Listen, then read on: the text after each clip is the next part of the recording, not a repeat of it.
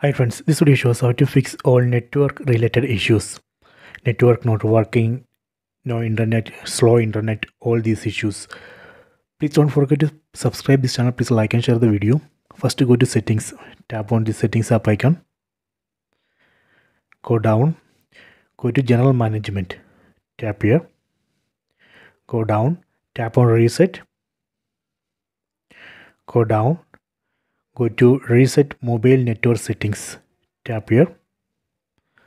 See, you can see this will reset all mobile network settings. You can tap on this reset settings button.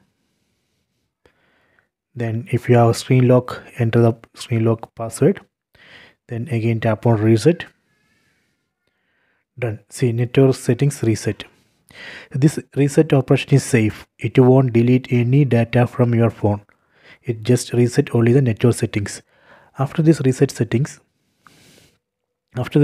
of network settings, you can go back and check your network. That should work. So this way we can easily fix all network related issues.